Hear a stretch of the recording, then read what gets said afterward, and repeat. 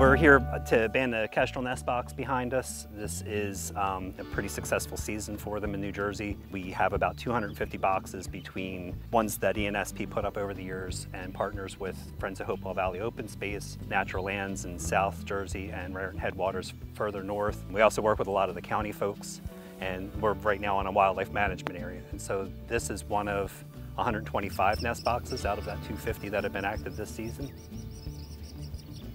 Today we're going to ban the chicks in the box. They should be somewhere around 16 to 20 days old. We like to ban them at that age. They're most likely to attempt fledging the box, and so we're not putting bans on birds that not make it to fledging. This age, we pretty much just pull them out and weigh them, put a band on them, and then tell the sex of them. By about the 12th, 13th day, they have enough plumage coming from their flight feathers and their tail that are erupting that you can tell them apart by the different colorations. Males have slate gray and black banding, and then the females have brown and black banding. We should have somewhere around 400 chicks for the season. That'll be a record for the season, over 100 successful boxes.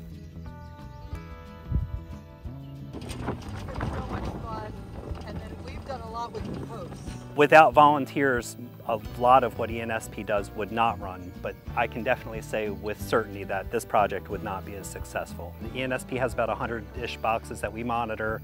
Friends of Hopewell Valley have another 50, Raritan Headwaters has another 40 plus, and Steve Eisenhower with Natural Lands has around 70 in Salem, Cumberland, and a little bit in Gloucester County. So without those partnerships, without having the volunteers behind right now that are the folks that monitor the box through the season, and they're able to tell me when there's activity, then I can come out and try and catch the adults, get a beat on like how many eggs they lay, where they are in incubation.